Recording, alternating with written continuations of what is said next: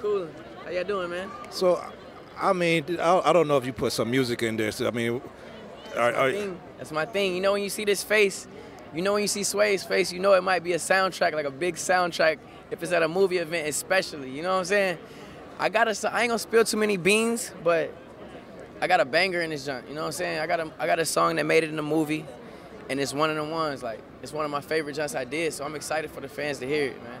Did you use any like instruments that you hadn't used before because it's Asian-based characters? Did you experiment with some new sounds?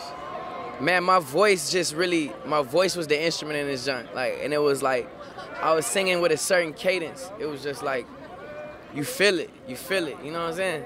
So stay tuned, man. Y'all go watch the movie when it drop. It's coming out September.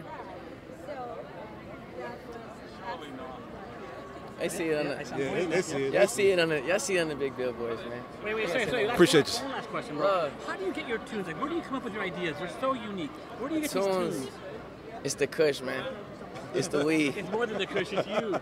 Thank you, bro.